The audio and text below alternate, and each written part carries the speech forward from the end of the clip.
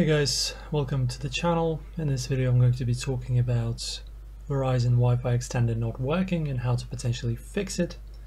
So the fix number one is going to be checking the power and connection, ensure the extender is probably plugged into a power outlet and the power indicator is on.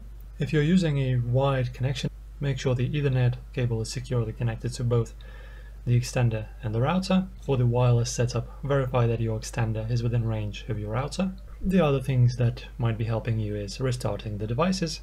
So in regards to extender, unplug the extender from the power outlet, wait for about 10 seconds and then plug it back in. Router, restart your main Verizon router by unplugging it and waiting 10 to 15 seconds and then plugging it back in.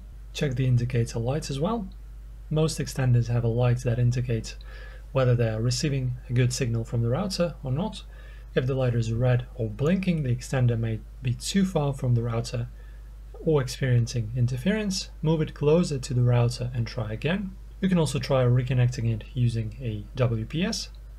Press the WPS button on your router. Within 2 minutes, press the WPS button on the extender. Wait for the extender to connect. The light should turn solid if the connection is successful. Make sure other electronic devices like microwaves or cordless phones aren't causing interference. You might also try updating the firmware. Log in to the extender's web interface and check for firmware updates. You can also try resetting the extender. If nothing else works, perform a factory reset.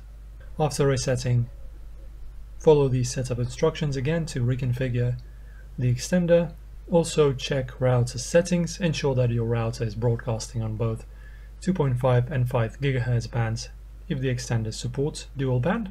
And if none of these steps help, contact Verizon support and ask for help. These steps should help you to diagnose and fix the issue with your Verizon Wi-Fi extender. We hope that this helped you. If it did, please subscribe to our channel for more videos like this, and I'll see you in the next video.